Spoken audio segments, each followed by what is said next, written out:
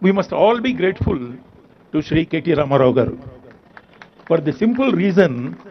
The first reason is he has given us a wonderful, livable city, Hyderabad. You know, after retirement from Government of India, I came here around the time the Telangana state was being formed, 2014 or so. And the Chief Minister and Sri Ramarao Garu were kind enough to call me because of my experience as Municipal Commissioner in Bombay to talk to the municipal corporators and all that.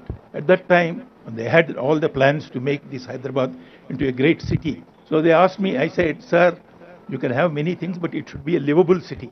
I mean, people should be happy living there. And I think he has achieved this in these last 10 years. I can see the change that has taken place. Keep the city running. KCR ante. That is the one. Thank you, sir, for remembering that. And I keep watching the development that's going on. The amount of roads that have been built in the last 10 years is fantastic. Lakes are drying up, this, that and all we say.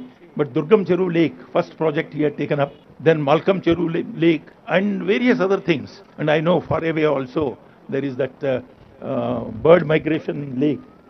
It hasn't been very successful. Aminpur, but we are still doing it. And then roads, the landmarks in the city, the various things, and the new secretariat. In fact, I was just talking to the Urban Development Secretary. He was saying, forget about the building and all that, but it is functional building. It has become so easy now to work. The minister and his team sit together. If there are two departments like Ramarao Garu, he has got municipal administration and IT and all that.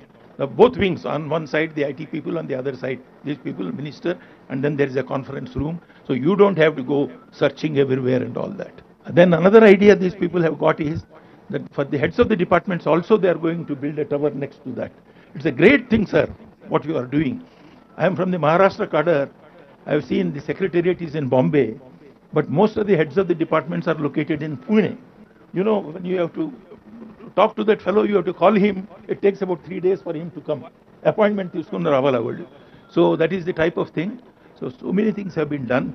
And greenery, I mean the amount of greenery that the city has got is again fantastic.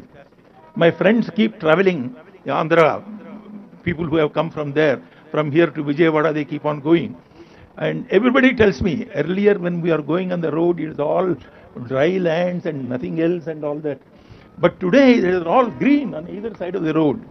And Hyderabad, whoever thought that Telangana can produce the maximum amount of rice in this country? I mean, it's something. And this has happened even before your the famous project, Kaleshwaram, has happened. So I think some fantastic work is being done here. And it's #1 city. And I think the credit goes to the CM, and to him I keep on saying this repeatedly ad nauseum to everybody I have come across. So I think we are grateful to him for giving us a beautiful city.